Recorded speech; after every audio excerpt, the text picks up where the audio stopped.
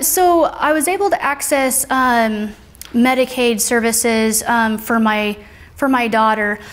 Some of the barriers that I've found in Medicaid is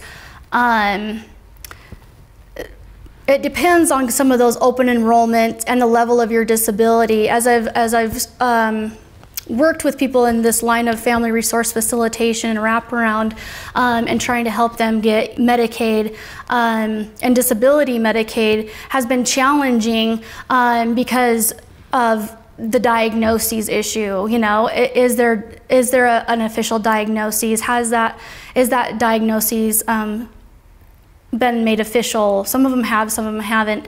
I feel like there's a barrier to that. And then I myself, as I struggled in that area with becoming more independent with the disabilities that I struggle with, and having Medicaid and then being dropped off of Medicaid and then worried about, okay, like, am I gonna be able to still have the resources that I need? Am I still gonna be able to see the same primary care doctors? And with the therapy that I was even working with, that I could no longer see that therapist because they were not a provider of Medicaid. And so there was some struggles there with that.